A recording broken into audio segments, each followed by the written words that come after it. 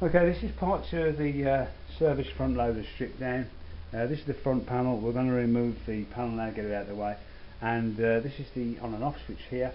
The way you remove this is there is you can remove the whole thing including the button. There's a tab there and a tab there, and you're simply just going to push the screwdriver in there to lift the tab up.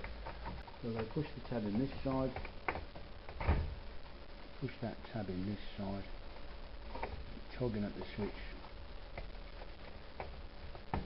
and out it comes. That's the switch off.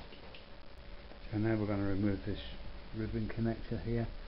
Just push it to one side slightly while you're lifting it a bit, and it should pop out just like that. There we are. Take that out of the way, and then we can remove this front panel. Right, it's confessions time now. We're not perfect. I broke the side of this socket off here, so I'm going to have to, when I come to reassemble it, I'm going to have to fix something up with that to secure the plug properly, but it's not nothing too drastic. We can sort that out. And the next job we're going to do now is we'll remove the door interlock next. It's just 2 Phillips screws that hold the interlock in place.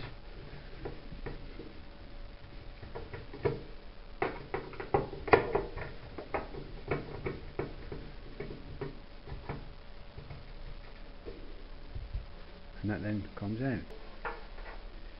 And there's the interlock off. I'm going to remove the drain pump, and as you can see, we've led the machine down on a bit of carpet on its right hand side.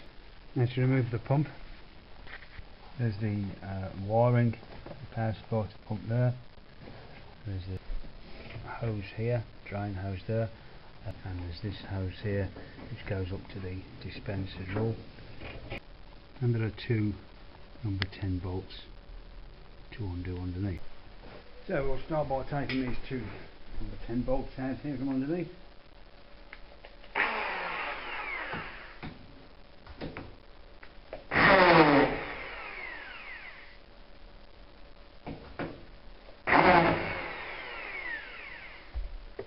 Now we can disconnect the hoses and the wiring. And take the drain hose out of the way.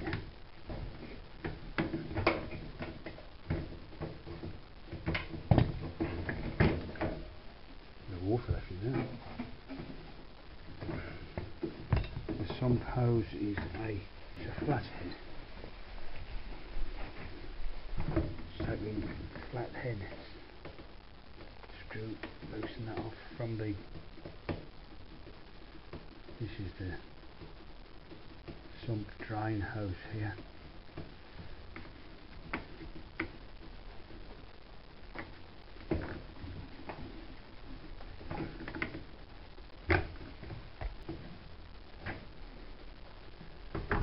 The power supply for the pump.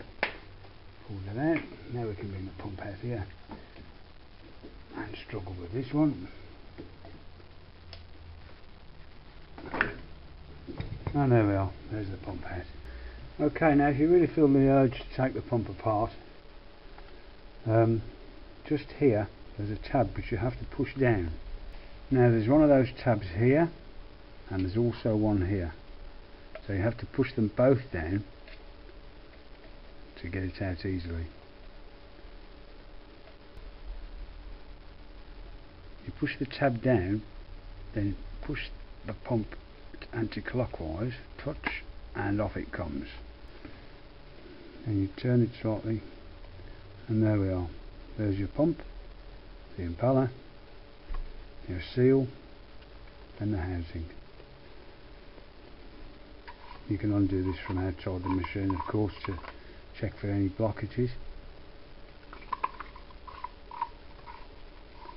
And that's how you take your pump apart.